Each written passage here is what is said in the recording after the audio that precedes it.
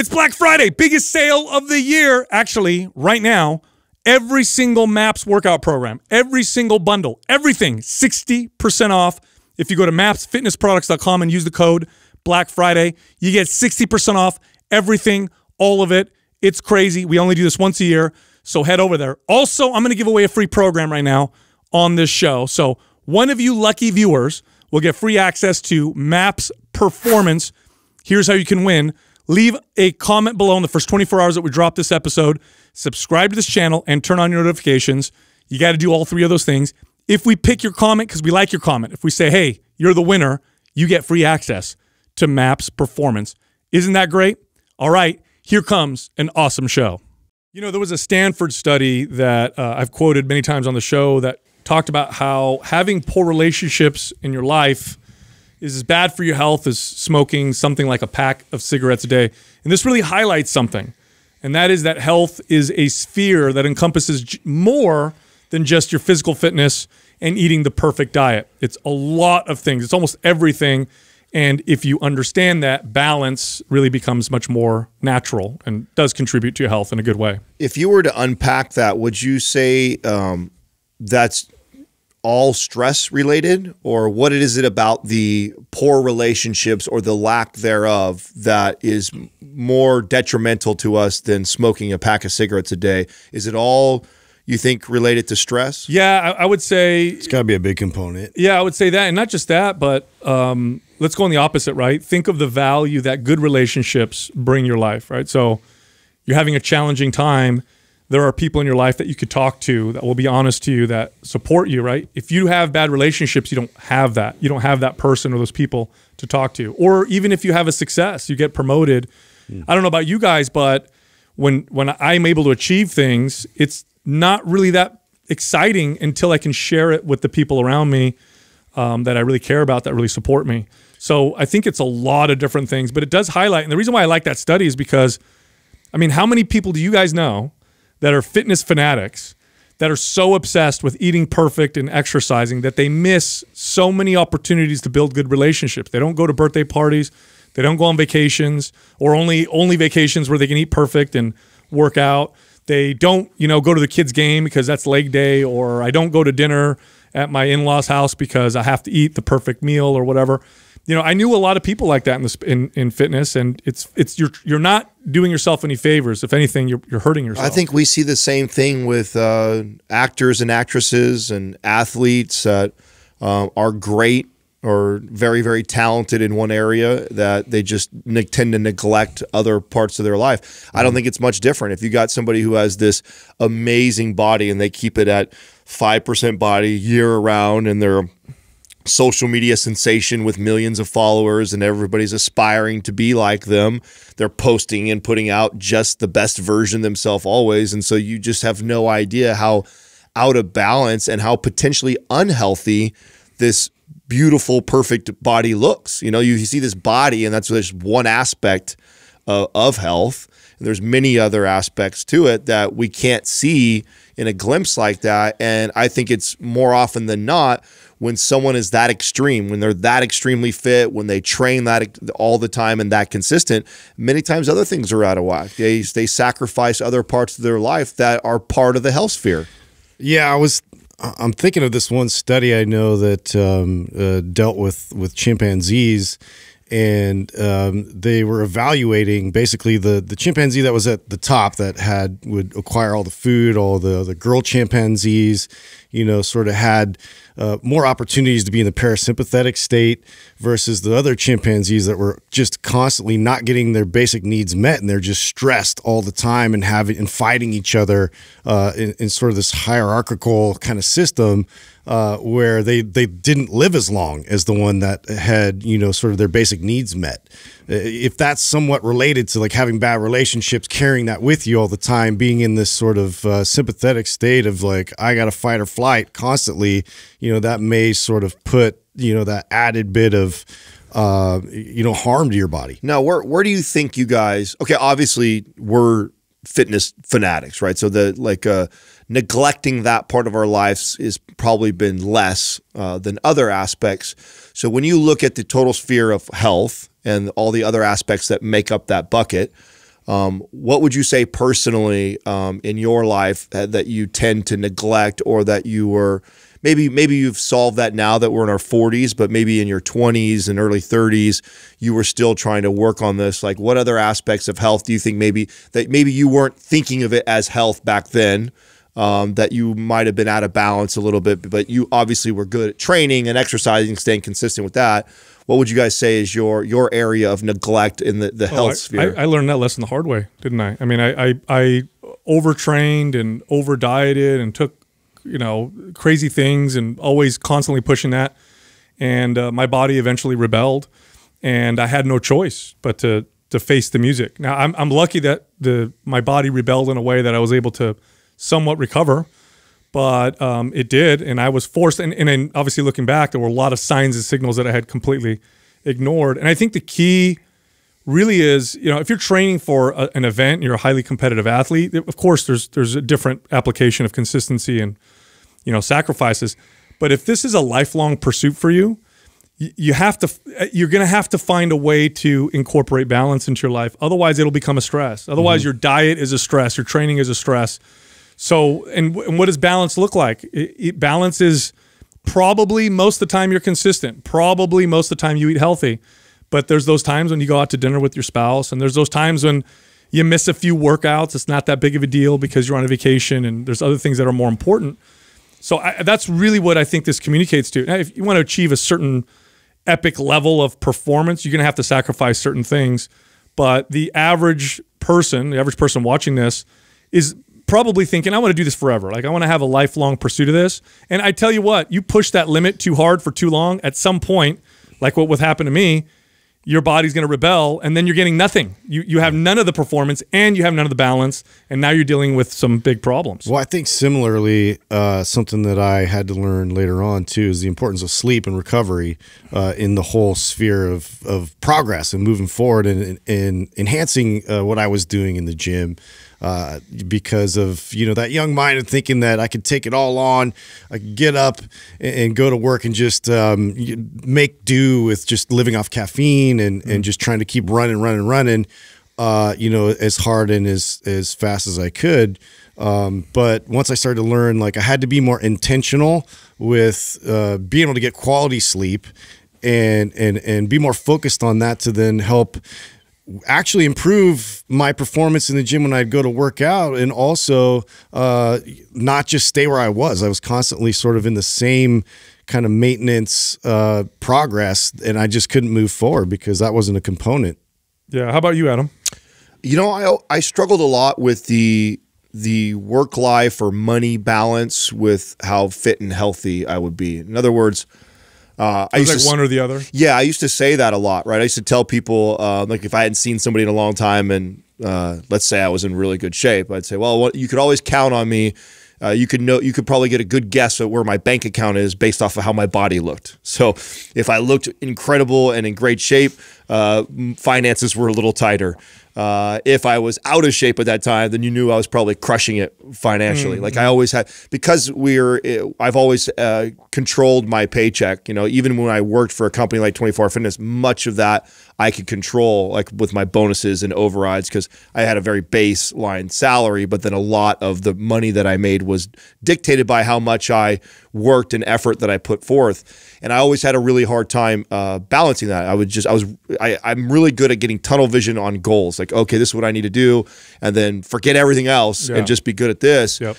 And then you come to a point in your life where what happens is you hit that goal and you realize you're unhappy because these other ones have fallen to the wayside, and then you go to this direction, hit that goal, and then this one fell off. And so I like to think that where I'm at in my life now, I have finally pieced all of this together, like, as far as having that. And I think that's just it, is having this self-awareness to know. I don't think there's anything wrong with having specific goals that are going to require additional attention towards them, knowing that, something's got to give and they're going to be a little bit out of balance, but having enough of the self-awareness to know that, oh, wow, it's been this long since I've addressed this or given this attention. And, Katrina and I talk about that with our relationship. We're pretty good about knowing that, hey, it's been a couple weeks since we've reconnected ourselves or done that dinner or date night. Like I used to be really bad with that, right? Like if I was super focused on work or physique, then relationship, I wasn't so good. And I think it's just having a check-in. And this is why things like gratitude journals and affirmation and like meditation, this is where I think there's tremendous value, is just that giving yourself that time and space to have no distractions so you can truly evaluate. It's that 10,000-foot view. Yeah, evaluate your goals and make sure that your goals, your life is aligning with the things that you want from it. And many times just that check-in itself will help you balance out the other aspects. I was just talking to my buddy yesterday. He actually came to visit, and he hadn't been in our studio, and I'm showing around, and he's really into working out and stuff. And afterwards he sends me a text, and he's like, man, he goes, I'm working out and I feel so good in the afternoon. He goes, I normally work out early in the morning, 6 a.m., but he goes, but now I'm working out at 2. And he goes, I'm way stronger and better performance. He goes, is this normal? I said, oh yeah, most people, and the studies will show, will perform better sometime in the afternoon, and early morning workouts, you drop performance. I said, that's totally true for me as well. I get better pumps, I'm stronger, I get better results if I work out like around 1 o'clock. And he goes, well, why don't you just work out at 1? You own your own business. Like, why don't you make the time and do that? And I said, well, to be honest with you, the other values now, and I can say this now, it wasn't like this when I was younger, but the other values I get from my workout is more important. Like the values I get from working out before we podcast, right? It puts me in a really good space. I'm sharper, I'm faster, I feel energized. The fact that it sets my day up and it puts me in a good mood. The fact that it's it's the first thing I do. So when I start with something hard, everything else feels kind of easy. The physical results I get from it, I still enjoy, but that's not the #1 goal like it used to be. Now it's more other stuff. So it's more balanced in that sense. Whereas in the past, I would organize my schedule around the perfect time to work out because it was all about my performance.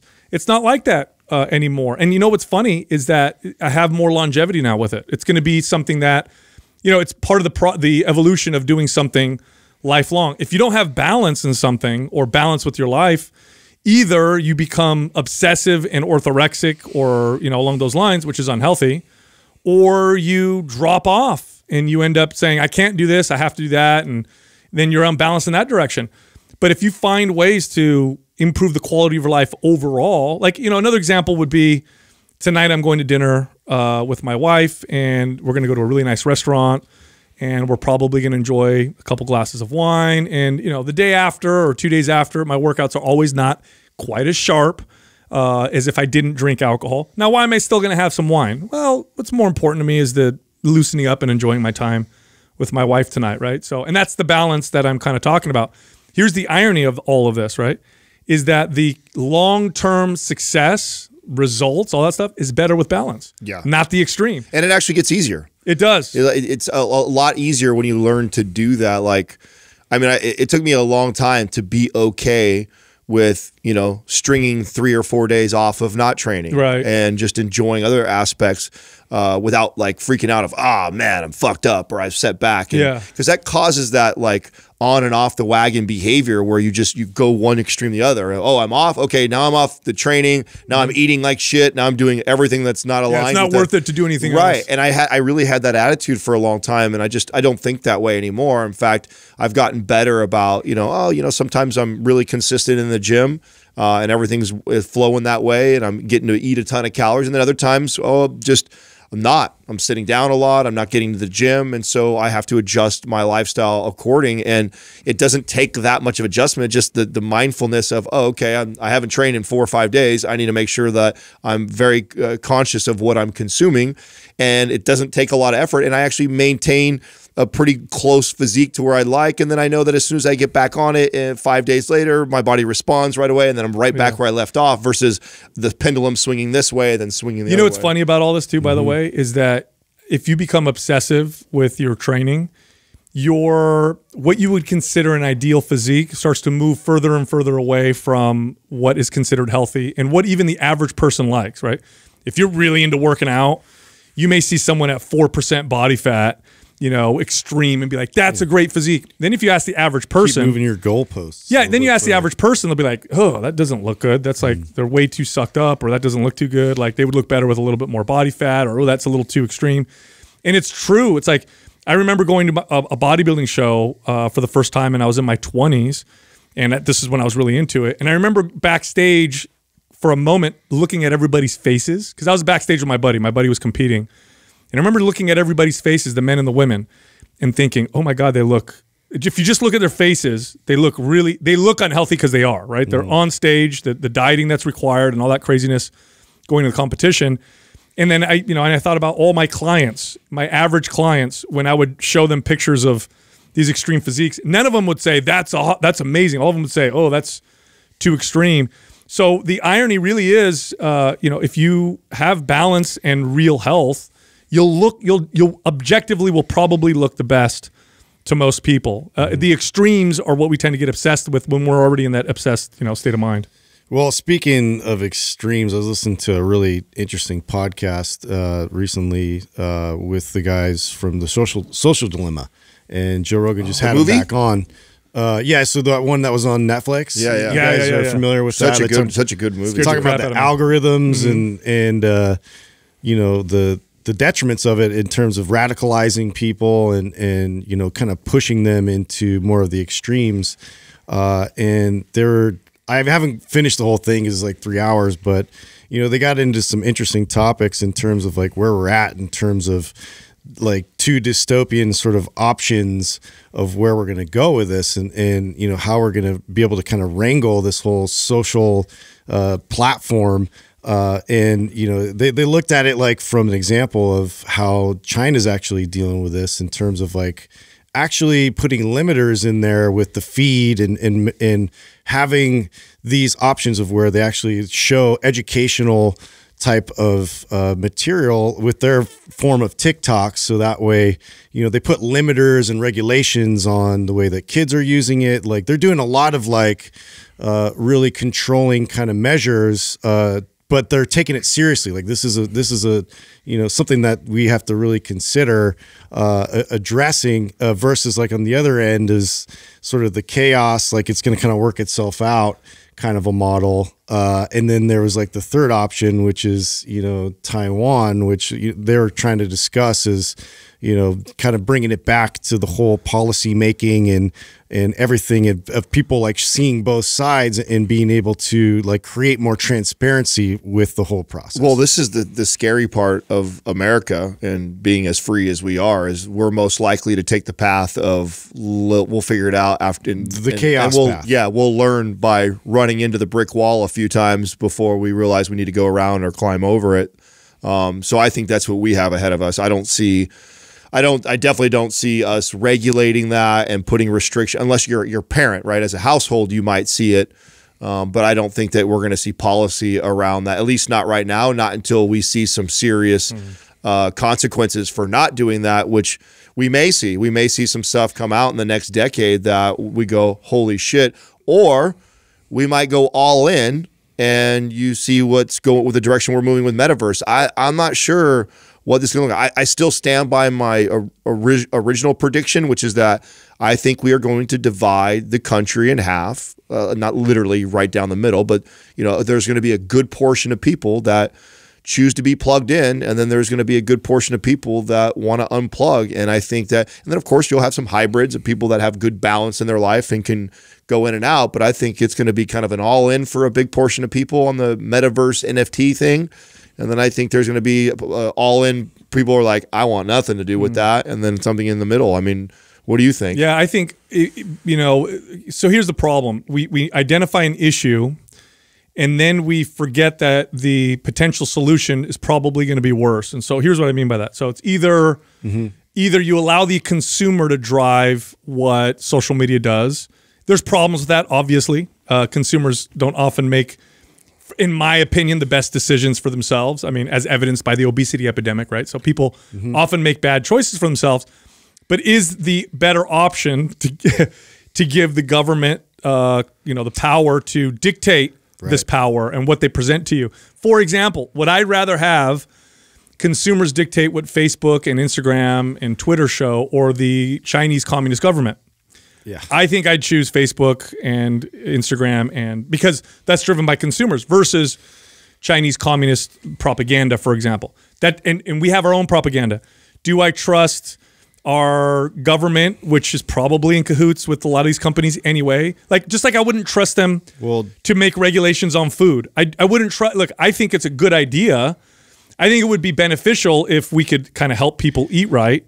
Do I trust the people in office to do that? Not even close. They would make things far worse. And you don't believe me, look at all the FDA food pyramid all the stuff that they recommended. Had you followed their advice, you'd probably be in terrible health. So this is a tough situation. I don't think there's a clear answer, but I do think the answer is not giving less people more power over it. I don't think that's a better option. I really don't. Yeah, no, I agree with that. I think the difficulty, though, is a lot of people are unaware. Yeah. And there's no transparency in terms of, because there's ways that these private companies manage and operate their business, and they sort of have they're the ones in control of the keys in terms of, introducing even like these foreign troll farms, for instance, that create distrust, that create incendiary, inflammatory information that gets spread like wildfire. Dude, that's a big deal. Which is huge. And how do we stop that from happening when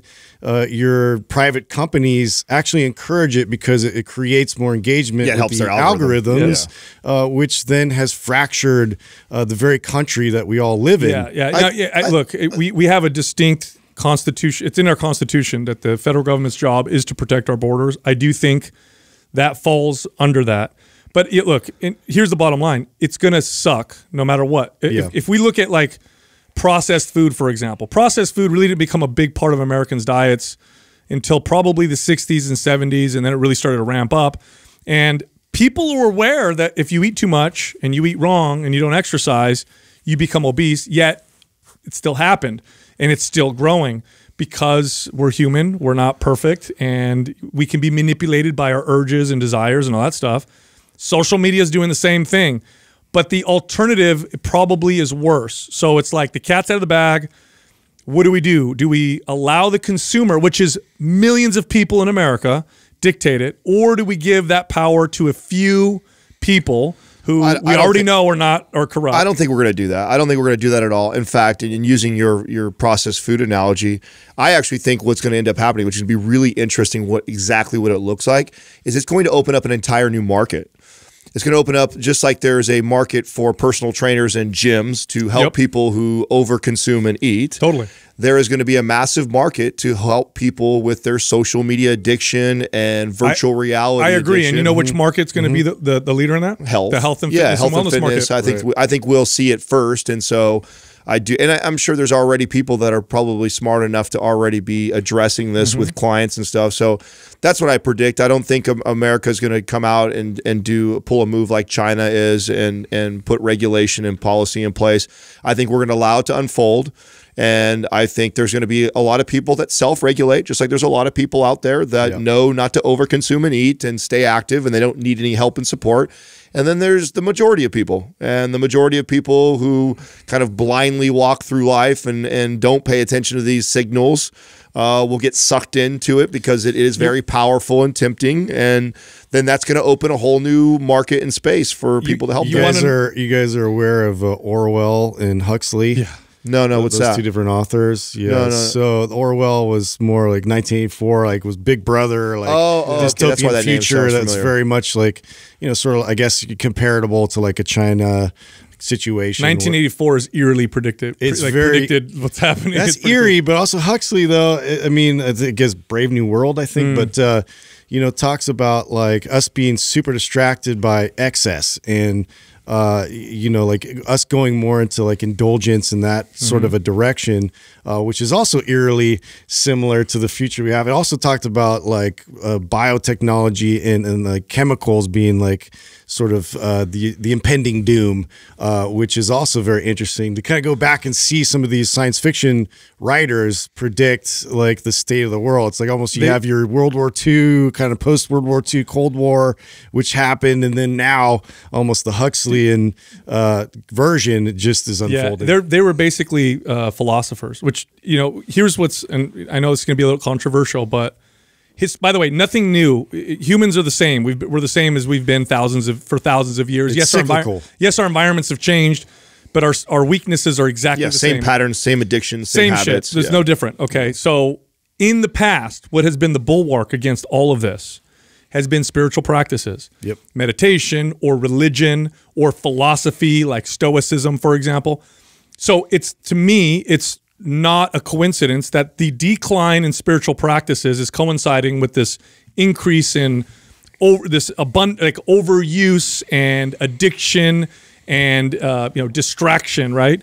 The solution has to come from there. I think about it like with health and fitness. There's almost a spiritual practice with finding balance in a world where I can eat whatever the hell I want. There's so much food, it's so cheap, and if I want, I could literally walk 0 all day long and not move and be in front of my computer.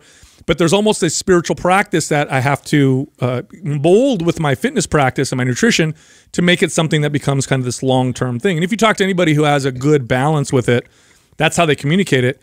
Spiritual practices are the solution, and unfortunately, we've become less and less. This is like less and less important to us because we think we've solved all of our problems with all this stuff that we've created. No. Well, that's a whole nother category of like addressing your health holistically. Totally. Right? Just like we opened up the podcast. It's like, you know, your relationships, they do have a massive impact. And thankfully they have a study out there that kind of shows like a comparable effect of like smoking that many packs of cigarettes. Like I'm sure, devoid of spiritual practice has an effect on us as well. Well, we are not far away from people having everything that they pretty much need. We were just talking on the show, 2 things we talked about, the bacteria being able to make food, the 3D printing of houses for under 10 grand. We are not far away, you guys. In our lifetime, we are going to see like housing taken care of for a lot of people that are homeless, and the ability to create food out of pretty much almost nothing. To be able to create drugs in your home. It's going to be really interesting when we solve a lot of these things that we think is the massive problem that we all have. Well, imagine if you took like really powerful, like what's a really powerful prescription opiate? What would be like Vicodin or Percocet or Oxycontin? Okay. Yeah. Imagine you took Oxycontin and you went 50,000 years into the past and you're like going up to people and say, hey, you feel bad and you feel sad, take this. And, oh my God, I feel so good. You've solved all of my problems. Have you? Yeah. We all know what happens when people fall in love with good feelings with drugs. It starts to destroy you. So this is all spiritual practice shit. I'm telling you, look, there's a reason why. And if you talk like Arthur Brooks, he's one of my favorite people. He's an expert on happiness. And he says very clearly that challenge, abstinence, things that are hard are part of what make you happy. By the way, anybody who's a parent understands this. Like having a kid 100% makes life harder, 100% makes it more stressful. You don't get as much sleep. You're not going to be able to go out and do what you want as much. You lose a lot of freedom.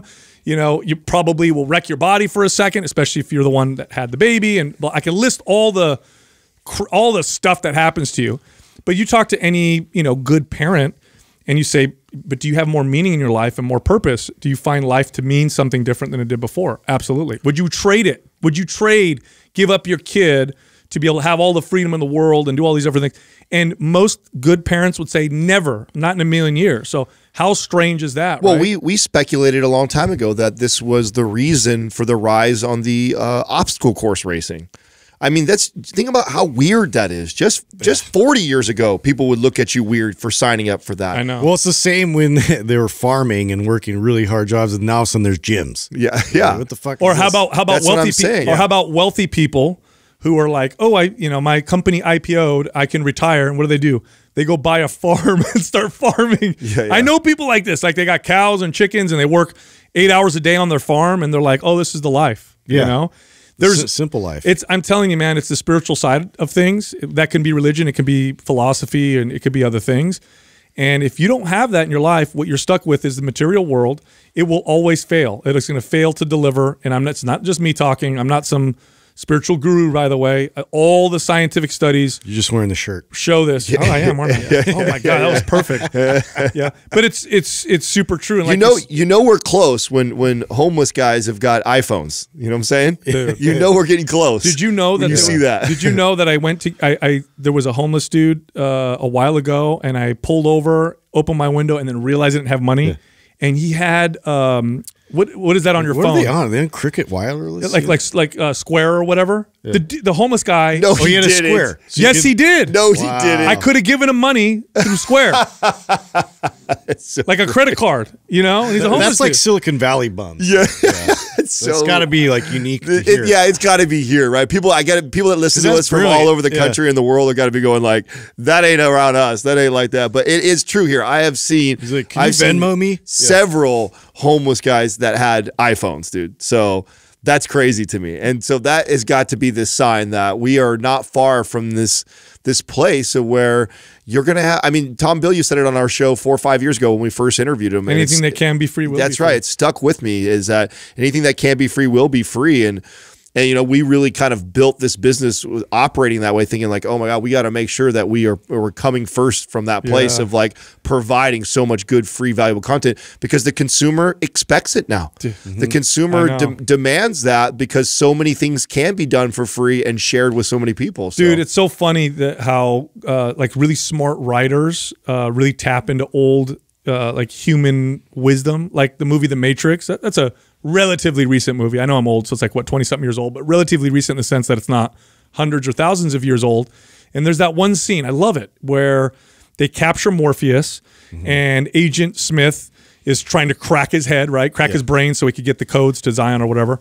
And he explains to them how the original Matrix that the machines created to plug all the humans in was a perfect human utopia. You guys had everything. It was perfect, but we had massive fields, they called fields of all the people, crash because your feeble human minds. Yeah, your minds rejected it because you have to have hardship in your life. This is like the human condition. It's like fitness. I swear to God, this is 100% true. And it's part of the purpose formula. If you were fit and shredded and muscular and you got there with no hard work, no discipline, no nothing, you would get a fraction of the benefit as you would get from the work. And fulfillment and joy from all of it, right. Yeah. Like you literally, the only fraction of the benefit you would get is the fact look. that, yes. Yeah, you look good. Which is, okay, and I know this is going to sound. Which temporarily would feel good, but then would be fleeting. Yes, and also, and I know that as people listening to this or watching this who have trouble being consistent won't believe it. Just like trying to tell somebody who wants millions of dollars that's not going to make them happy. They don't believe you until they get there.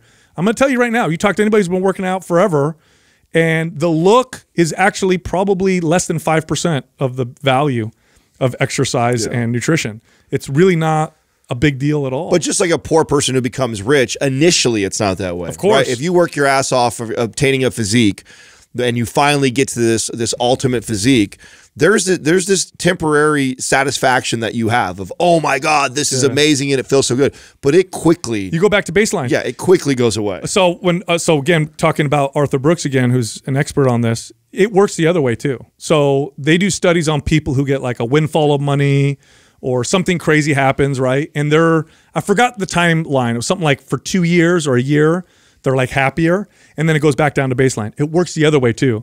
Somebody who has a terrible thing happen to them, like they lose an arm or they go paralyzed or something really bad, after a couple years, they come right back up to baseline. So it does work both ways. I think it's so interesting. And if we ignore our human psyche in the pursuit of all this stuff, man, we are totally doomed. Yeah. You know what I mean? You guys getting ready yet for the holidays, Christmas, Thanksgiving? What's everybody got going on right now? Yeah, I'm excited for Christmas. Has you guys done any of your, have you guys worried about supply chain stuff? Have you started your shopping at all or anything like that? Black Friday stuff? What's going on? We need lists. Hopefully, like, we're trying to get ahead. I'm sure everybody's in that sort of mentality of like trying to get their shopping started a little bit earlier. Yeah. Well, I mean, obviously, as this particular show is airing on Black Friday, is like the biggest sale time of the year. Yeah. Then you have Cyber Monday? Cyber Monday. Yeah. So Black Friday now become like a 4-day. So today's commercials, Doug? We have Caldera and we have Chili. What are the deals that they're running? Do you know what they're running for Black Friday? I know Caldera Lab has 30% off, which is their best discount of the entire year. Wow. You want to know what's funny? Of all the partners that we work with, there's 2 that I went from thinking, like totally thinking, never going to use this product. Caldera Adam was like big on, and so that's why we brought it on board. I was like, I don't put stuff on my skin. I don't care. The other one was the Juve Light. Both of them completely changed my mind. I now use Caldera every single day. I've never used anything on my face that's really made an impact because I have oily skin anyway. But it's we actually have, all of us are very similar in that I just experienced it first. Yeah. I just started using it and I noticed something right away and I thought, oh, this is kind of crazy. And then I think you guys went through the same process. You just started doing it consistently. And then once you do it, just like the Juve, you got to do it consistently. You do it one time, you're not going to stand in front of a light like that or try something like that and be like, oh my God, this is crazy. But if you're consistent with it, you really start to see a difference. Well, it's interesting because they kind of market more to men, right? Caldera. And there's a lot of women that have it. Dude, my wife stole mine. Courtney steal mine all the time. Was the point I'm trying to like? It's like half gone already, but like she loves it. Like, and so she's like, why don't they market this more to women? And I'm it like, has a very, I know it has a very masculine look to the bottle and stuff like that, but it has a very neutral like smell to it. It doesn't smell masculine or feminine. It's got a very nice neutral smell. So yeah, Katrina really likes it too. What's cool about it is it's balancing because the 3 of us have very different skin, right? You have sometimes psoriasis. Yeah. Justin's more on the dry side, and I'm oily. So I thought, oh, I'm going to put oil on my skin. I'm just going to, and I've done this before. I'll put stuff on my skin. I break out because I'm naturally oily anyway. So I'm like, forget it. It balanced my skin out, right? Justin puts it on, and it does the same thing to him and the same thing to you. Yeah. So whatever whatever they've done has been kind of like they've knocked it out of the park for sure. Did you look up Chili's? Do you know what they are doing, or did they not tell us? They didn't tell us anything, but they do have a discount on the website when you go over there. Yeah, so you'll see it on their site. I know they will. I mean, all of our partners end up having something going on. Speaking of which, now it's getting colder. Now, where you guys are at, you guys are over the hill. Is it warmer than here in San Jose or colder? Well, it's getting cold. Yeah, we're starting to feel the winter coming in. Okay. For sure. Oh, yeah. No, nights are, I mean, I've been running my fireplace every night for the last are the wives turned up the heat on the chili? Dude. Oh, yeah. No, Katrina's. In fact, I was getting yelled at yesterday because somehow hers got, I think somebody or her or the cleaners unplugged it, and so it disconnected from my app. Oh. And so we were climbing in last night, and I leave the bedroom door open at night to like make the room like ice cold before we get in there. And I don't feel bad because I know her side's 90 something degrees. Right. So the room was like I see your breath cold last night, and we get in there and she was like, ah! I do the same, dude. But the only thing, so both dogs and Courtney's kind of create a bad habit with this. When I'm gone and go up to like truck here, we're on like somewhere for business, and she'll let them kind of come up and sneak up on the bed and sleep, and so like I like to keep it cold, and so both dogs like find their way up, and I'm like kicking Arlo off because he's the big heavy one, and so I just like throw him off the bed. I'm like, no, and we still haven't got our king size yet, so I'm like, dude, there's no room for any of this nonsense. Queen? Are you sleeping on Queen? Yeah, bro. You can't be sleeping on you haven't seen his place yet. I've been waiting like forever. You haven't seen his place. No, dude. I know. I've seen pictures. He has this. It looks like a little kid bed. So you've seen my place, right? Yeah. You know our downstairs master bedroom, how big that is? Yeah. So he has a big master bedroom like that, and he's got this little fucking queen in the middle. It looks so. It's embarrassing. It looks so funny. Dude, in this big old massive room. I can't sleep with a partner in a bed that's anything other than a Cal King. Cal King's wider. Just doesn't work, dude. You're on top of Cal King's the long one, though. Oh, is that what it is? Yeah. Eastern King is wider. Well, I mean, that's the one I'm getting. Cal King is wider than a king, or it's wider and longer. Okay, but then they have an Eastern King, that's even wider, which is even wider, but then it's shorter. That's the one I'm getting. Yeah. So your little feet. So if you're, I don't want my feet. If you're 6 foot, I don't want the monsters. If you're 6 foot and under, an Eastern King isn't bad. But if you're over 6 foot, you want a Cal King because it gives you a little bit more extension. No, I'm like Jessica and I could not be more different. I'm literally a furnace. So I'm laying in bed and I'm in my my little European Speedo underwear, and I'm just sprawled out, no sheets. Jessica has a bathrobe, pajamas, and is covered in the. And then what she does sometimes is she'll come over and hug me, but it doesn't last very long because she's like, "You're just a heater. You're making me sweat," and she's got to move away. Totally different. So I thought this was just a man thing, but we've got Katrina's dad staying with us right now, and he's never been at our place. And he came over. I came home, and when I walked in the house, it's like I got home by like 4 o'clock or something, like 4:30, and I roll in the house, and he's in a his full daily outfit, and then he has a robe on, and Ofer and I walk in. It's like 4:30 in the afternoon. He's in my living room in a robe. I'm like, what? Getting ready for bed already, Dad, or what? He's like, oh man, you keep it cold in here. I walk over and it's 70 degrees in the house. I'm like, I'm like, oh my god, now I know where your daughter gets it from for sure, because Katrina's always, oh, it's so cold in here. I'm like, it's 70, dude. 70 is not cold. My dad likes heat as well. I can't stand it. Oh, there's the breakdown to the Cal King. So the Cal King's actually not as wide as a king. It's just longer. Yeah. No, it's Cal King is 4 inches wider. No, it's 72. A Cal King is 72 inches wide. 76 inches wide. Yeah, I did not know a regular king was wider. Where is the Eastern King, Doug? I don't know. Oh yeah, an Eastern King is more like the well, it's even more than the Cal King. I thought the Cal King was wider and longer. I'm totally wrong. Yeah, that's annoying. Yeah. That's interesting that it's not. Well, that's what I need, dude. That it's not longer than the King. I did not know that. Distance. Yeah, that's wild. Yeah, the coldest house that I ever stayed in easily was my grandparents. Now, they were poor Sicilians, and they came here as immigrants, and money was tight. Right. And my grandfather will not put the heater on as long as you can warm yourself with sweaters, jackets, and blankets. Mittens. That's my theory. Dude, literally, bro, I would be there, and my grandparents we'd all sit down and watch TV. And literally, I'd be cold with a blanket. My grandfather would go get your jacket. Yeah. So we'd be on the couch in our jackets. I'm going to be an old man like him for sure. I'm always telling Katrina, go put a beanie on. Yeah. I'm like, give me your house.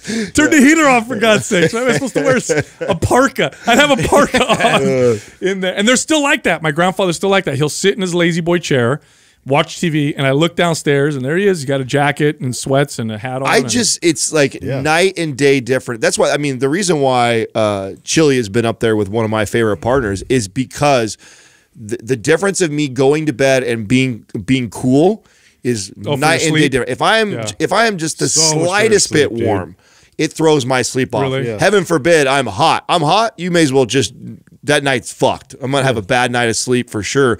So being cold makes a huge difference for me. Do you notice when you get hot though too? Like it makes me like need to get up and go to the bathroom. I got to pee more. I'm restless. I can't get comfortable. You know what I hate? So what I hate was when I'm hot, I'll sweat, right? So I'll sweat and sleep, and then I'll get up because I got to pee.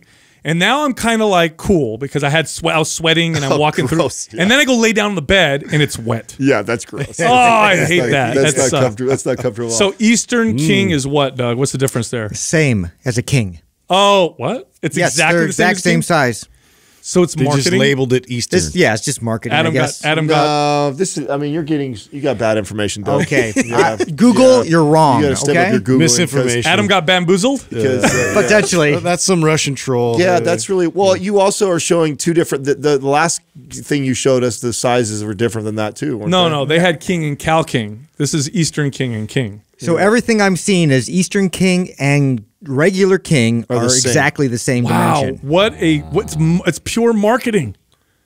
Wow, that's now there's other beds that there's that one up there right there. This one right here? Yes. What does that say? It says exactly what we've been talking about. Oh, really? The king and the Cal King, or Eastern King and King. It's all the same. What's an Alaskan king bed? I just saw that. Click on that real quick. It's probably a Cal King for Alaska. I mean, so are anything outside of that, would they be considered like custom? You have to customize it to make it like there's bigger beds, obviously. Yeah. Whoa, Alaskan. Yeah. Whoa, look at the size of that. Oh, that's awesome. You fit your whole family on that bad boy. Got one of those. That's what I'm talking about. Oh yeah. It's 9 feet by 9 feet. Oh, that's sick. Son. That's what that's what Paul Check sleeps on. He's got his two wives. I'm all about that. No, he divides the women up, dude. He doesn't sleep them together. Oh, he doesn't have them in the same room? No, they have different quarters. They have different quarters and they have different days, I think even. Like they've scheduled it to where it's like, Monday, Wednesday, Fridays with one wife. He's on a whole nother level. You know what I predict? Thursday. You know what I predict with that kind of like lifestyle where you have like more than one wife or fucking whatever? Stressful as shit. Are you kidding me? Bro, I predict, this is what I think. I think at first you think, oh, this is cool. I got, 2 wives. The reality is when you're at work,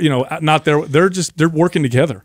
now it's you. It's 2 on 1. Yes, dude. It's 2 on 1. Yeah. Well, one of the things I love about Paul Check that's different than a lot of those other guys that are into the open relationships and the multiple wives and stuff like that. I felt like when I asked Paul about that, he was really honest about it. Yeah. Like I think he admittedly obviously loves both of them and they've found a way to make it work. but he gave me that feeling of like the look, like if I could go do it all over again, I wouldn't have done it this way. It's more work than yeah, it wasn't like like some people play it off like it's so amazing, it's the most amazing life ever to have these open relationships and multiple wives, and then all of them take a shit. I mean, when we first started this podcast, I can think of at least 4 people that were close to us that were in relationships with this. None of them are in those relationships, or they're in turmoil. Well, let's be honest. Oh, yeah. Okay, how hard is it to have a long-term, forever one wife? Yeah, with one partner? You're going to throw more people in the mix, more challenges, more changes, more. The only positive is a little bit more variety. The sexual desires. That's it. The sexual desire side is the only side that it is. And let's be honest, like when you've been in a relationship forever, how long does that last? Yeah. What percentage by the minute, okay, how much time you actually spend doing that of your day and week and month and year is that? Yeah. I just imagine, like, I come home and, you know, my 2 or 3 wives are sitting there like, we need to have a talk. I'm like, oh, fuck. All 3 of you? Yeah, we all decided. I feel like I lost. The hall pass strategy would be a better strategy if you wanted to go that direction. Instead of like if you, I've heard of relationships where people have like an annual 1-week hall pass where they give like it's like the purge. You've never heard of people doing this? They made like a whole movie on. There was like a movie on this that was like it was like a comedy. I think it's February. You know what that means? Don't you? There is people actually look up the movie. I think it's actually called Hall Pass, and it's actually really funny because Vince Vaughn's in it, right? I think so. And because the wife is like pitching it, or this Owen Wilson. I know. That's who it is. Owen Wilson and the guy from Saturday Night Live. It's really fun. Have you not seen it, Sal? No. Oh, you should. It's hilarious because this guy, one of the wives says, "Oh yeah, you should." She's trying to convince this other wife that you know to save or help their marriage that she should give him a hall pass because I think he's like drooling over like pictures or like staring at the hot girl, and she's like, and they got into fights over that. Yeah. She's like, "Why just give him a hall pass?" And she's like, "Are you kidding me?" She's like, "Listen, trust me, I've been doing this for years. Just watch." And so the whole movie is about the guys getting a hall pass. They got this whole week, and it's hilarious the way it plays out because they don't ever do anything. You know, they talk a big game. They call all their friends. Well, of course, the girls are the ones that end up getting. Yeah, dude. No, it's obvious. It's a hilarious. They're all out of the game. You know, it's been so long. Oh, I'm gonna watch that. If you haven't watched it, it's really funny. Is it really? Yeah, and I've heard of people that do this. That they have this. You know, it's just you go off and do your thing. It's like people with their diets. I have a cheat day. Saturday's my cheat day. Well, I mean, I don't know if this would be anything that we'd ever do, or I think it would work. But I feel like I would lean towards this strategy before I think I'm just going to like marry 2 or have that. Adam's low key trying to close right now. If I did anything, it would probably be I think I've been working on Katrina for that for a long time. It doesn't work. No, it's not happening. That's hilarious. So. Just want a new flavor. Hey, talk about an ego check though, right? If you get your hall pass, nobody wants to hook up with you. Yeah. So what happened, honey? Did you get nothing? Well, that's what would probably happen. Looks like you're the only one that likes most dudes think it's a great idea, then they do it, then the wife ends up hooking up with a bunch of people. You don't hook up with nobody, and then you're the one who's all insecure about it. Meanwhile, you're the one who wanted to do it. Come on, dude. Women have way more sexual power than men do. Let's be honest. Let's be honest. They got 100%. Yeah, if there's a hall pass, your wife's gonna she's got to. We're gonna cash that in, no problem. Yeah, she's gonna cash that in. You're gonna be like, oh, I'm gonna get all these chicks, and you get nothing. Yeah. You know what's that other movie? There's another movie where the couples all go on a retreat.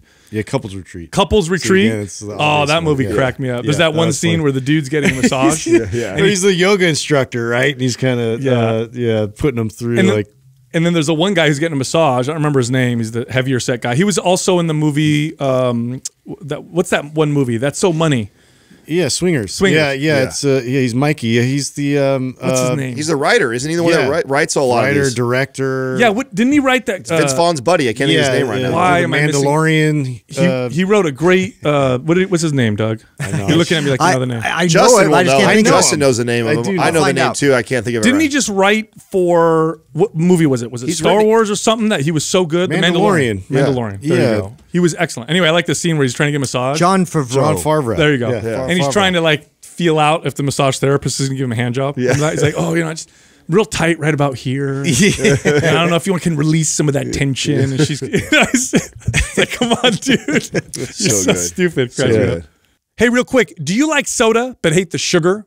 Do you like the way soda tastes but you hate the way it makes you look and feel? Well, you got to try Olipop. So Olipop are sodas, naturally flavored, very low calories, and check this out, good for your gut health. They actually include ingredients that help feed beneficial bacteria in your gut. And again, it tastes like soda. We love Olipop. Go check them out. Head over to drinkolipop.com/mindpump. Use the code MINDPUMP for 20% off plus free shipping on your order. All right, here comes the rest of the show. Our first caller is Adam from Wisconsin. Hey, what's up, Adam? How can we help you? Hey, guys. Thanks for having me on. So I've been lifting for years now, probably since my teen years, really seriously, and currently on a strength building program, lifting 6 or so days a week. 3 of those days are the major lifts, bench, squat, and deadlift, and then 3 of the other days are dedicated to kind of cardio and accessory work. I move a lot around at my job. I'm on my feet quite a bit, and so I probably get 20,000 or so steps a day. Several years ago, I was eating pretty low calorie and have been reversing back up just slowly, and with some weight gain. So right now I'm weighing around 240 pounds. I'm in my late 30s. And I'm reversed back up to 2,500 calories a day. I've been diagnosed with hypothyroidism, and my doctor, and I've seen a couple of different doctors and gotten second opinions. They all say my labs are within normal range. And I'm kind of worried that cutting from this current caloric level will be challenging, given the context, and worried about kind of upping calories without increasing activity will increase weight gain. And again, I've just seen a couple different specialists just kind of running into a wall and don't want to, go out and seek another guru to answer questions. So I just thought I'd reach out to you all and see what you had in mind. Okay. So it sounds like a bit of a challenging situation. Your body weight's at 240, 38. So you're a big dude. How tall are you? I'm 6'5". Yes. Okay. So you're a pretty big dude. 2,500 calories a day with that much activity and that much size, that's really low. Mm-hmm. Right. You have 3 options here if you want to lose weight. 1 is to move more. 2nd is to eat less. 3rd is to speed up your metabolism. That's the 3rd option. I would go with the 3rd option. You're already moving so much. You're working out 6 days a week. I don't think moving more is a good idea. I don't think eating less is a good idea either for a guy your size. That's not very many calories. Now, the key with speeding up your metabolism, you have to focus on muscle gain. And with the level of activity that you're doing, you're probably doing too much weights. That's what I think. Mm-hmm. 6 days a week of resistance training, even though you're doing, auxiliary work on the off days, is just probably too much. I would bring it down to 3 days a week, full body resistance training. And you're doing 20,000 steps a day naturally anyway. In other words, it's part of your job. Yeah, that's a lot. I don't see any benefit to doing additional cardio unless you want to improve your endurance and stamina. I don't think that's necessarily a good idea. So I would slowly scale back on the cardio, reduce the resistance training, just focus on 3 days a week, just try to get stronger. And once everything starts to feel good, you see the strength go up, appetite goes up, then you can start to slowly bump your calories again. But I would not want to cut, your calories at what you're at now, and I definitely wouldn't want to increase your activity. Hell no. He's at 25. You want your size, 2,500 calories should be your cut. I mean, we want to get to I'd want to get you to a place where you're like over 3,000. Oh yeah, 3,500, 240, 6. We say 6'5". Yes. Yeah, you're not a little guy at all. And that's a low amount of calories to be eating already. So. And what my thing is, if he's doing 20,000 steps, 6 days a week weight training plus cardio on top of that, his body is just going and only eating 2,500 calories. It's saying like we have to conserve every bit of calories you give it because it doesn't think you're going to give it any more food. So I would completely scale back on the cardio, get rid of it all the way. And on the weight training, it would go to an anabolic. So I'd go MAPS anabolic is what I would run 3 days a week, full body routine. Now the challenging part is going to be the mental piece, right? You completely go from 6 days a week activity, doing cardio, and then you start to slowly, you're not going to need to increase calories that much at first because the reduced amount of activity hopefully will start to add and build muscle. And I would allow my appetite to dictate kind of how I start to do that. If you do a good job of just scaling back on all this, giving your body recovery, focus on building strength, hopefully in a couple weeks, you right away start to feel the appetite increase and allow that to be the signal that says, okay, let's give myself a couple hundred more calories and then start to slowly bump the calories over time. And then our long-term goal, if you were a client of mine, I would say, hey, let's really try and see if we can get you to 3,500 calories and kind of keep your weight about the same, give or take 5 pounds or so, and try and slowly get you up there. And then when we're at 35, if you say, hey, I want to lean out, then we can go the other direction. Another challenge, though, recommending anabolic. Those trigger session days, we got to keep those really low intensity. And I know, like, just having that scheduled in is another day of, like, technically it's a workout, but it's really something to, you know, restore and recover. And so if you use it as a way to just stimulate the muscle and get a nice pump, but don't overdo it. Don't go overboard with it. Now, you also, at the very end, you wrote in here, you didn't say anything, but you wrote on the question. I see you wrote TRT in question mark. I definitely would do the advice we're giving first, but I also would recommend joining the free. We opened up the forum for free for everybody, and Dr. Rand and his team at the Regenerative Sport Medicine, they're going to start coming in and speaking twice a month free, and basically doing free live Q&As in there twice a month starting in December. So you can have access to that. It's absolutely free. So if you have questions around hormones, thyroid, stuff like that, he would be a great person to ask. The forum is called Mind Pump Hormones on Facebook. So it's open for free right now. You know, a hormone panel, which I'm sure you probably already did if you're hyperthyroid. Yeah. So I'm assuming they already tested testosterone. They did, yeah. Do you know what if you do mind me asking what levels you were at? Oh, that's a great question. I don't have it right off the top of my head.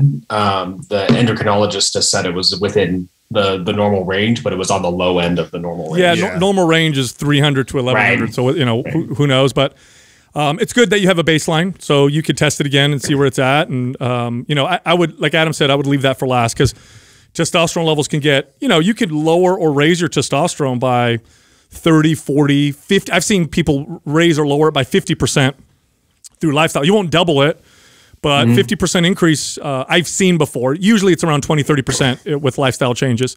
So, you know, I would take a look at that. Do you have access to MAPS Anabolic, by the way?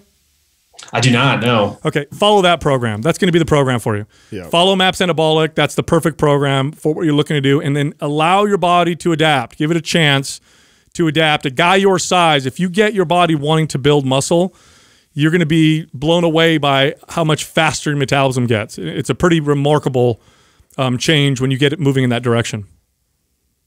Cool. You guys are so awesome. I really appreciate it. That was where my brain was going, but it's nice to have that external validation because totally it's the mental game, right? 100%. Yeah, it totally is. And it's counter to the mainstream health advice. Like you said, you talk to your doctor who knows very little about exercise and nutrition, and they're just going to tell you, oh, you probably should eat less or move more. Because that's not really their level of expertise. And yeah, moving more and eating less would definitely get you to lose weight.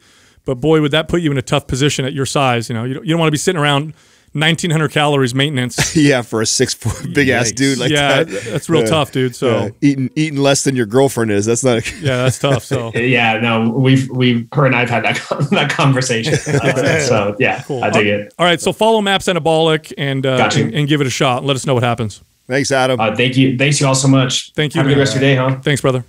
You know, the fact that he's 38 was already thinking that, like, I have hope. I when I hear this and we get a question like this, right away I always go back to like my mindset at 25. And I always wonder, like, when we get someone like this, I always question, like, if I was 25 and heard the advice from you guys telling me to do that, would I listen to it, or I'd just be like, yeah, whatever about it?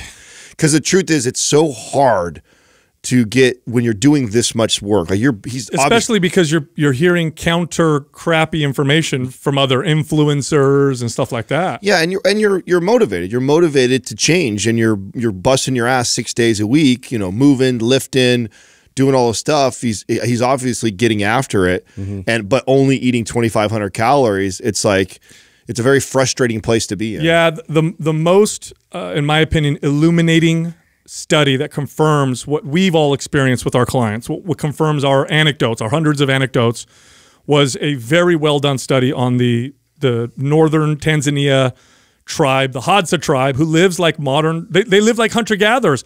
They don't have electricity. They move all the time. They run down their prey when they hunt it.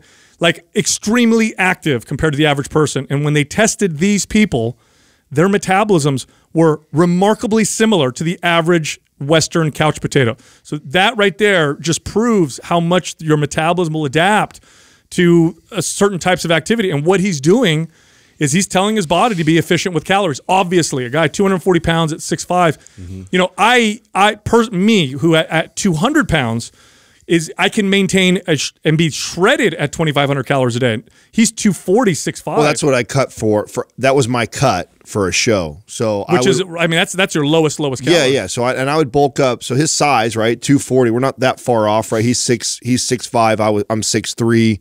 And I'd get up to about 240 pounds, but I would be eating almost 5,000 calories. And then I'd go down to 4, and then I'd go down to 3,500, then 3,000. And then literally heading into peak week, like the lowest of lowest calories I'd be at would be 2,500. And that's, I mean, for me, that would have been like starving my body for like a week or two. So if that's where he's at currently right now, you do not want to have to try and cut from there. He's going to be miserable, even if he did see a few pounds come off. Yep. Our next caller is Becky from Minnesota. What's up, Becky? How can we help you? Hi. I'm so happy to finally get to say hi to you guys. I'm just going to try to keep it short, but basically my question boils down to how to keep cardiovascular endurance during the off season and gain some muscle and strength. Just a little background. I have been a long distance runner for about the past 12 years, and I love it. Nothing makes me happier than going for a long run and listening to a podcast. I've done several marathons, half marathons. And in the past 3 years, I started doing sprint triathlons, and the competitive side really came out in me. And I really got competitive in doing them, and I love doing them. And then since about March, when the lockdown began, I started running about 7 days a week. I was running about 60 plus miles a week, as well as adding in biking and swimming during the summer months. And due to my high endurance, my triathlon times this past year were excellent. Just because I had so much endurance, and I was able to keep just putting out mileage and going for long distances. But as I get older, I'm 39, and I'm starting to find value in rest and recovery. And I just don't know how to do that with other triathlon training I'm doing and running and gaining this, wanting to gain strength over the off season. Okay, good question. So Becky, what you can do is you can actually put a barbell on your back when you're doing all these exercises. She made me exhausted going. I know. I'm totally joking. Okay, I'm going to ask you a few questions that help me out with advising you. Okay, so if you were to rank your endurance training in terms of like how much you value it and how much you enjoy it on a scale of 1 to 10, where would it be? She'll say 10. A 10. Okay. A 10. Now, and you got to be honest, strength training, how much do you value it in terms of while you're doing it, enjoying it, and love it on a scale of 1 to 10? I started out as 1. Okay. I'm currently probably at as far as liking it, I'm at a 6, but seeing the results I get when I do it, I'm at like an 8 to 9. Okay. How many days a week do you want to exercise? 7. Okay, so you like to work out 7 days a week. All right, I'm going to have you 1 day a week do resistance training. That's it. You're going to get the strength from it. It'll help protect you. The rest of the days you could do what you enjoy. And this is what's really important, Becky, is that we don't want to get stuck in the I want everything, because that's impossible. You have to be honest and say, well, I enjoy this the most. And what I like about, this is what I think I hear from you. What I like about resistance training is how it makes my body feel, the strength, the muscle. While I do it, I don't enjoy it nearly as much, but I like some of the benefits. Well, you're going to get some of the benefits with 1 day a week of resistance training. Well, on the other days, you could do the other stuff. I would definitely throw in a mobility day, though. I would definitely do one of the endurance days just focused on mobility. Are we not? So I was a little confused here. So are we not trying to transition out of all this running and some of that? Are we? I really like the muscle that I'm building, and I feel more confident, and I can feel I have strength trained in the more the winter months when I'm inside.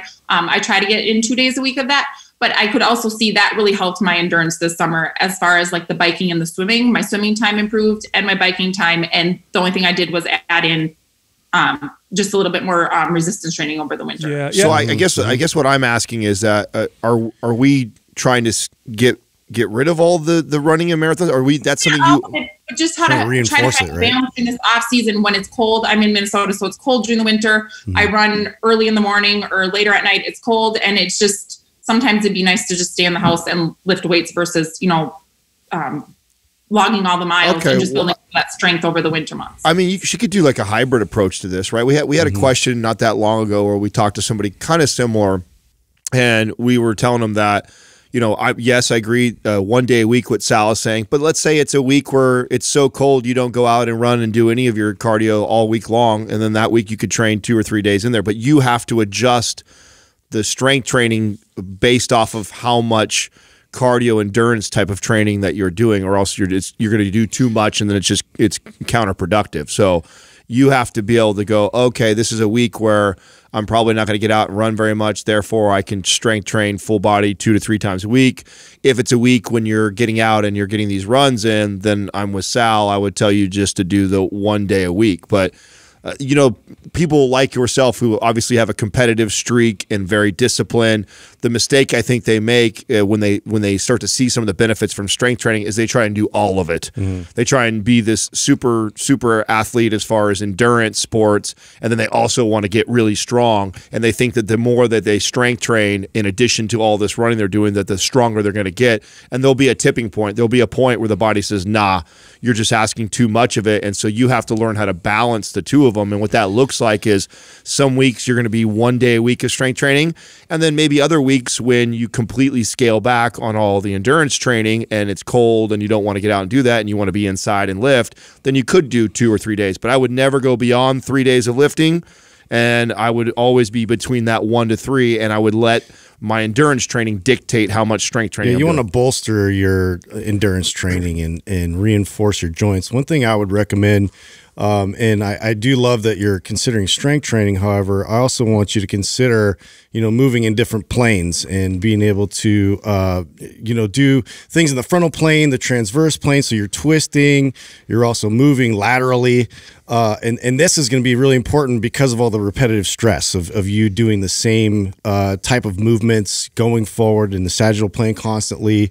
You know, this will help to kind of build more longevity support structure around the joints, you know, avoid, you know, chronic issues in terms of pain and weaknesses later on. So, you know, to incorporate that in your strength training, I highly suggest. Yeah, Becky, I'm kind of reading between the lines a little bit, and I've trained a lot of people like you, and in my experience, it's not going to happen until you start to enjoy it. That's why I'm saying once a week. I think once a week is realistic, and here's what I think is going to happen. If you do it right, and you don't overtrain, you'll eventually want to do more because you'll really start to enjoy that aspect of it. But forcing yourself to do more of it just because you like the results, but you hate doing it and you love running so much, that tends to be a failing strategy. It tends to be like a, on again, off again type of strategy. You love running so much, so then I would say fine. Not to mention the body's not going to respond the way you want. If you're running.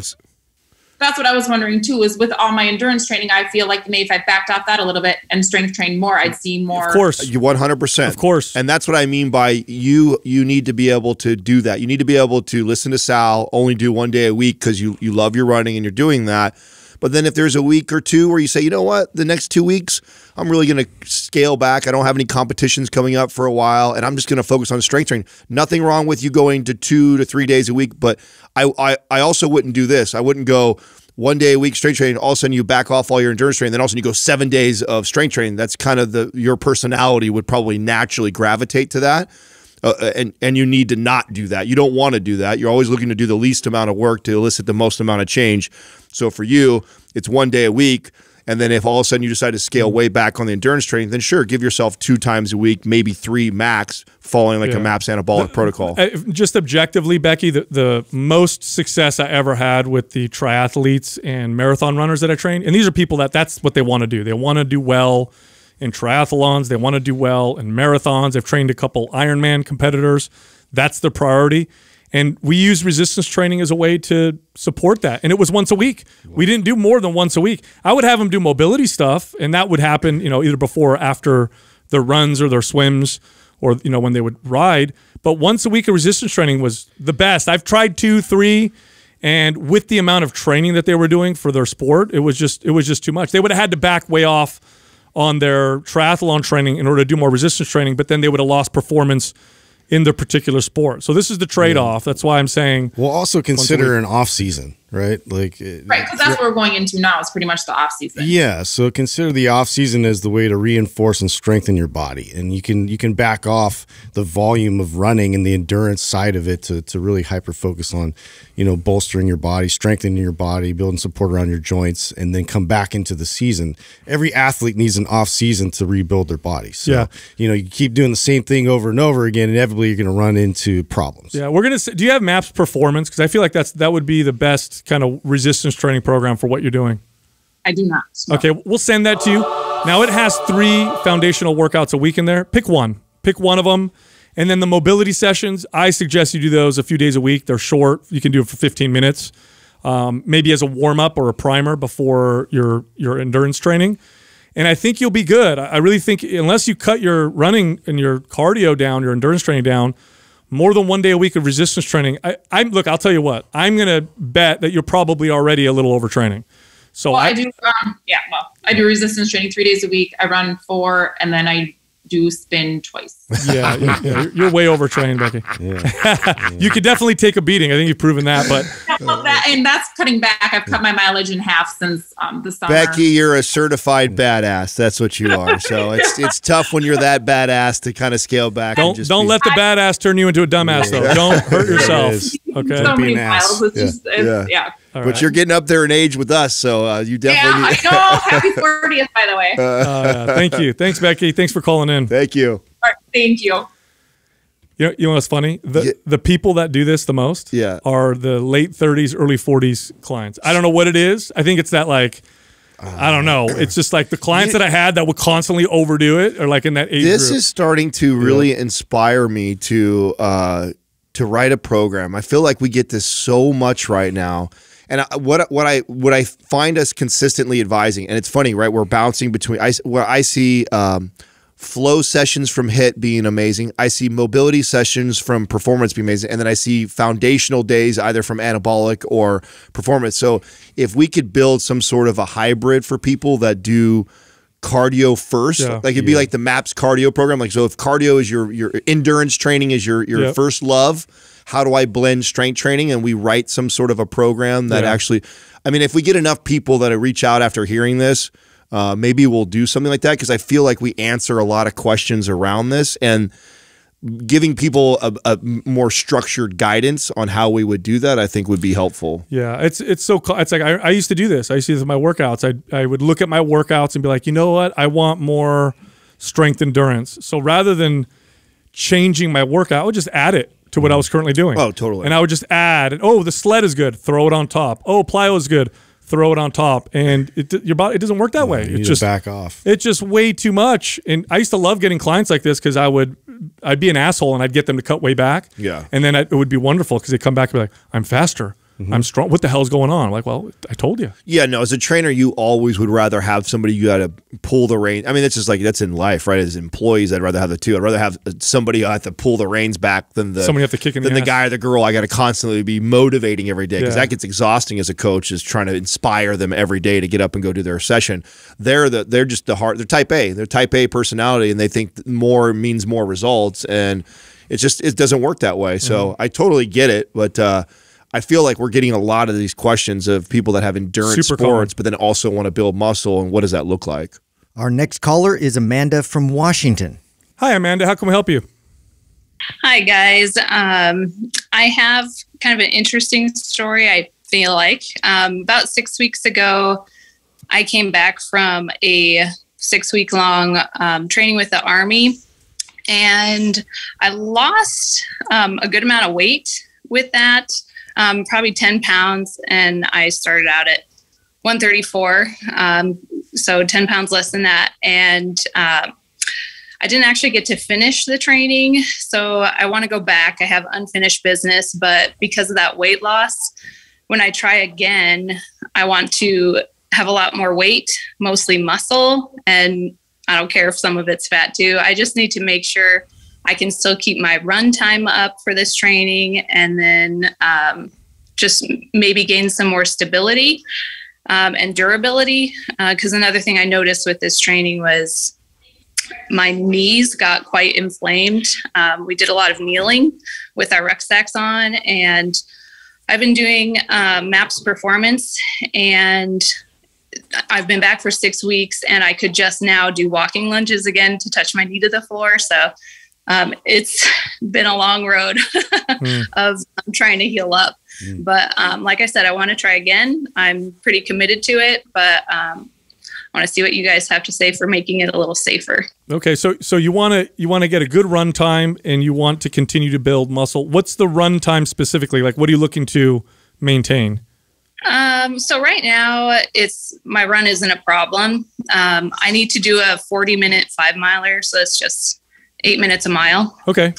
And that's fairly easy for me right now. I could do a 37-minute just even if I was sick. So oh, cool. Just that up. Okay, so you want to be able to maintain under 40-minute 5-mile run, but you also want to build muscle and strength.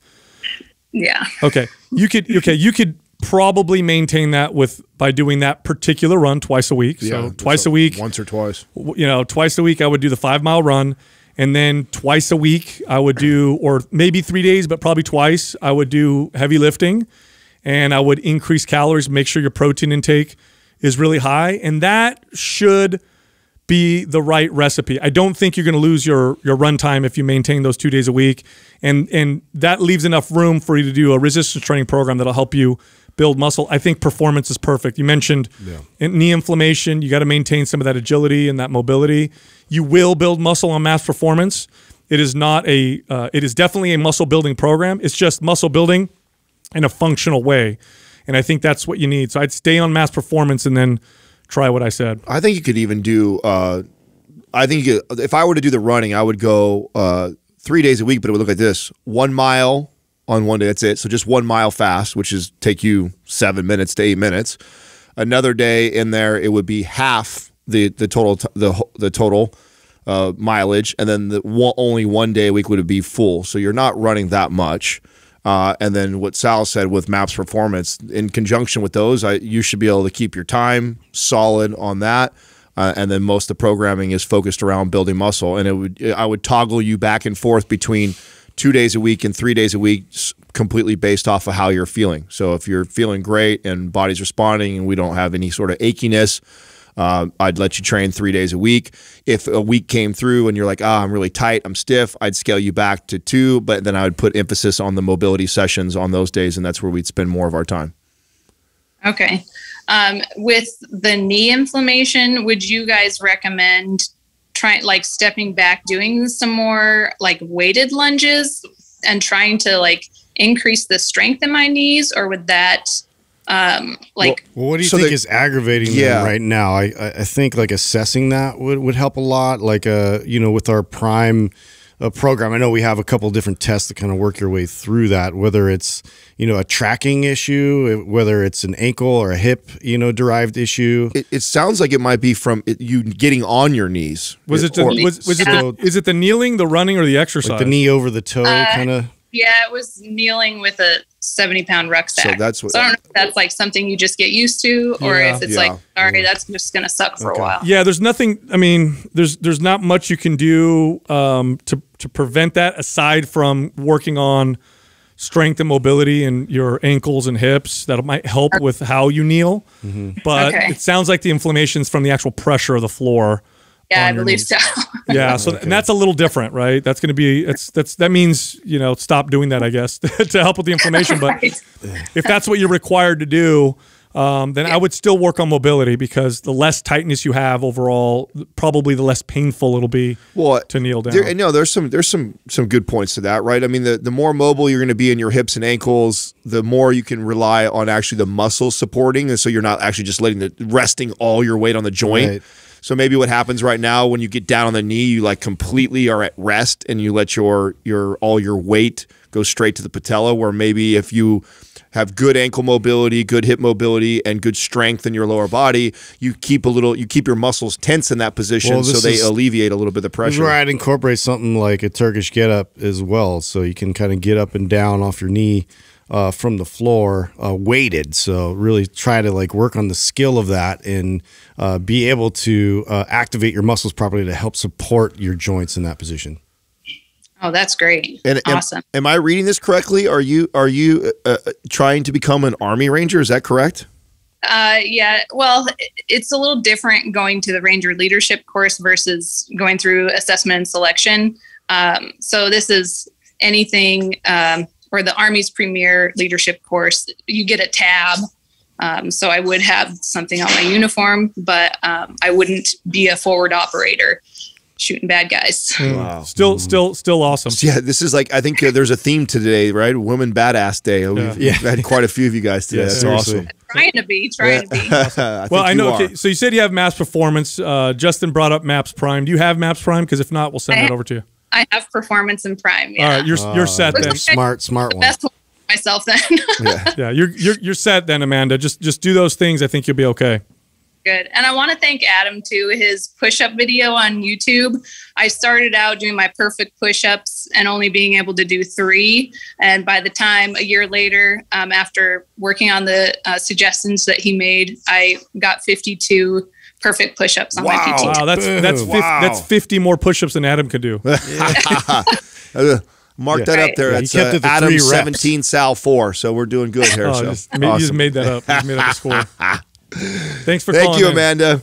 Yeah, thank you guys so much.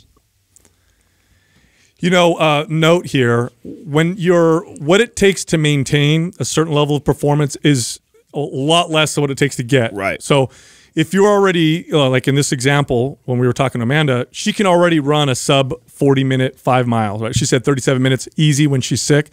You don't need a lot to maintain that, right? Same thing with strength. That's why I thought only even one day of doing the full run and then half of the run on another day and then only a 1 mile the other day. So you're talking about 7 minutes on one day. She actually sprints, another 14 to 20-something minutes on another day. And then only one day is she hitting that 35, 40 minute. Just to maintain the skill. And she'll actually probably see she might improve a little bit.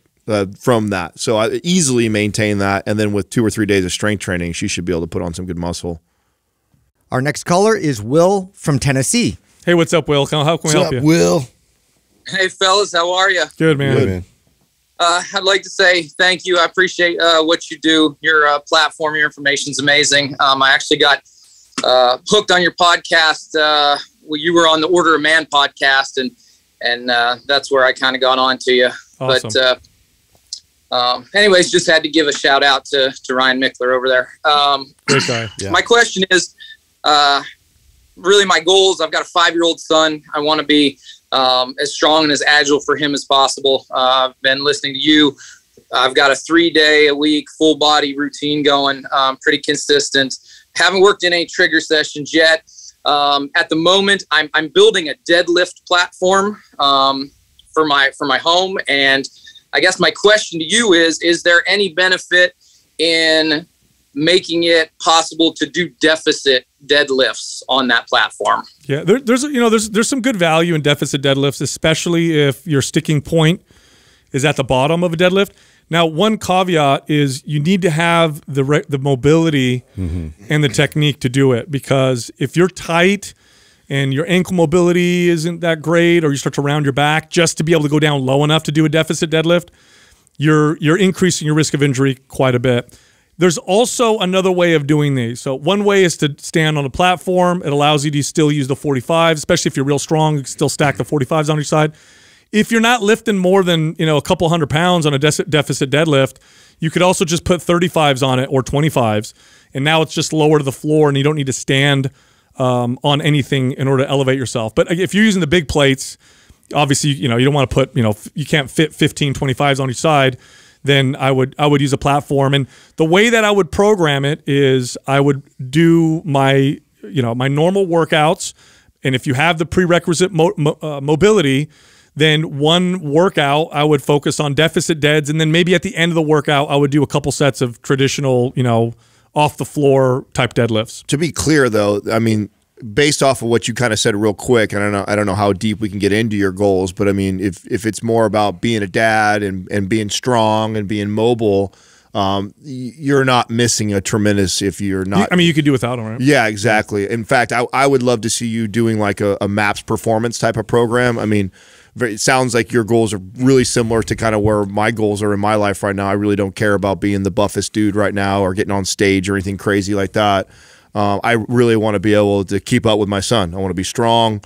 I want to be able to get down and squat in the squatted position and play with him and not feel like my back's on fire or my knees are killing me. And so if you align with that, then actually like a MAPS performance type of program where you got good strength training, foundational days, 3 days a week, and then you're working on a lot of your mobility, I think you'll get the biggest bang from your body. And that doesn't mean that I wouldn't have you also deadlift and then follow like an anabolic program, but I think... Well, we put deadlifts in performance too, especially in phase one. Right? Yeah, no, it's in there. And I do think there's value in deficit deadlifts, but just, use it as like a completely different exercise. So this is something like you want to reduce the weight substantially until you feel like you really have control over that at the bottom part, because and two, this is going to help with those functional goals as well, because you are going to be in positions where you're bending over substantially, and it's going to help to give you like strength where you need it in compromising type positions, which is ideal.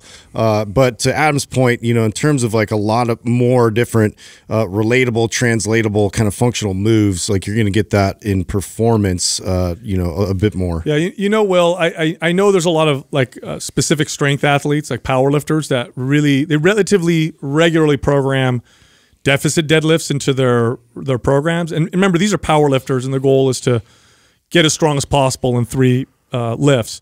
Now, if you're just looking for overall strength and muscle and balance, because powerlifting can be oftentimes a very unbalanced sport. It's all in one plane, right? Then deficit deads, like I'll personally do deficit deadlifts maybe a few times a year. And to give you an idea of how much weight I'll use on it, if I'm doing singles with 500 or 520 pounds, I'm not going above 300 pounds on a deficit dead. So what Justin said is 100% accurate. It's you're treating it like range of motion, staying connected, not necessarily like your deadlift where you're pushing the weight. Very similar to if your goal is to get more depth in your squat. Right, and I think that's a valuable goal to have because it does set you up for success when you're in those types of positions to generate force and strength, in some of those more difficult positions. So I find value in deficit deadlift. I find value in really getting depth in your squat. Just make sure you're really treating them with respect and lightening the load substantially. Yeah, the key really is to take care of all the prerequisites first before you do that, not the other way around, right? So that's a great example, Justin, is it's just like the pursuit of getting a deeper squat. But the way like I got a deeper squat was working on my ankle and hip mobility first, and then I would challenge my range of motion with lighter weight. Okay, good, I'm getting a little bit deeper in my squat, go back, a lot of focus on mobility, test it again on deeper squat. That's kind of how I would handle these deficit deads, is I would apply the mobility work that we have in performance. Every once in a while on your deadlift day, decide to do them light and on deficit dead to see how your form is and how it feels, and to keep challenging it like that, and use it more as a gauge of, am I getting better range of motion in my deadlifts than it is like, trying to really do it like you see the power lifters doing it. You have totally different goals. And I'm with Sal. I mean, I haven't done deficit deadlifts in probably 3 or 4 years. So, and when I was doing it, it was purely because I was trying to get a stronger deadlift. I wanted to get my numbers up. I had different goals back then. So just keep that in mind. Yeah, if you don't have MAPS performance, by the way, we'll send that over to you, Will. Oh, that's awesome. Thank you. I appreciate that very much. No problem. Thanks for listening to the show. Yeah. Yeah, thank you, fellas. I appreciate your input and your honesty, and love what you're doing. Thank you. You got it. Cool. Thanks, Will. Yeah, I think this highlights something important about advanced variations in lifts or advanced techniques like bands and chains and partial reps and negatives and deficit lifts and floor presses, and all valuable. Okay, I want to be very clear. All valuable, all could provide value, improve your strength, your mobility, but they're not the bread and butter. They really are not the bread and butter, and many of them require lots of preparation before you go and attempt them. And I've seen way too many times somebody go and, for example, try to do deficit deadlifts, and I watch their form. Back is rounding. Yeah, and I'm like, not only is that not good technique, but you probably should be practicing with no weight because that 4-inch difference doesn't seem like much, but it is, especially if you always train in one particular range of motion. I think where this happens, or where people like why this becomes a good question, or why we get asked this question, is you are wanting to get stronger in your deadlift, and you come across someone's page, somebody's videos inspires. Yeah, exactly, and they're touting how great deficit deadlifts. And you're like, oh well, I want to get good at deadlifts, and if this has helped this person out, and they're qualified, smart, whatever, or really strong, should I do it? And it's like, you can get a really strong deadlift and do other things that are more valuable to your specific goals without having to do that too. I think that's the misconception, is that, oh, well, I should do that too. Well, it really depends. And if he was a client of mine, I'd really want to dive into like his goals. Like when he mentioned that about his son, I'm like, okay, you want to get stronger on your deadlift, we can work on that, no problem. And we can never do deficit deads and be fine with that. You also want to be mobile, and you want to be able to play with your son. That's another major goal of yours. Okay, well, let's work on mobility, and that be the primary focus. We'll get strong on your deadlift. Along the way, we'll also get to a place where you comfortably can do deficit deadlifts. I really like what Justin said about treating it like a new exercise. If you train in this 12-inch range of motion, and that's how you constantly get stronger and stronger and stronger, there's some carryover to outside of that range of motion, but the more you move outside that range of motion, the faster it diminishes, to the point where a lot of that strength means almost nothing. In fact, unfamiliar territory. In fact, I'll tell you what, I've trained a lot of runners who have decent stability and stamina, right, in that running range of motion. You bring them below that and they completely fall apart because they never train in that range of motion. This will happen to you too when you resistance train. If you train and you squat to parallel, and you've built up a really good squat, and you've moved up to 400 pounds or whatever, and you're doing great, and then you think, you know what, I'm going to try going 4 inches lower.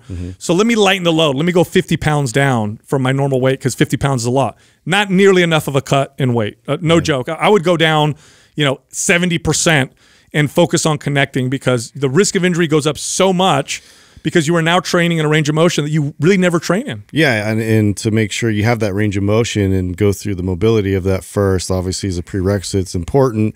I would even probably prioritize unilateral training before I would even go into the deficit deadlift. Oh, yeah. So if he was to focus single more on leg deadlift off the floor. Right, because most of the issues of strength is instability. And so to be able to kind of reinforce that by adding just like unilateral focus, I think would go much further. I 100% agree. And that's what I mean. I feel like there's for his goals, he's really trying to do. There's other stuff that's there's many things that he could be doing that not only will he get good at his desired outcome of increasing his deadlift strength and mobility, that are going to benefit him a lot more than just doing deficit deads. Totally. Look, if you like our information, you're going to love mindpumpfree.com.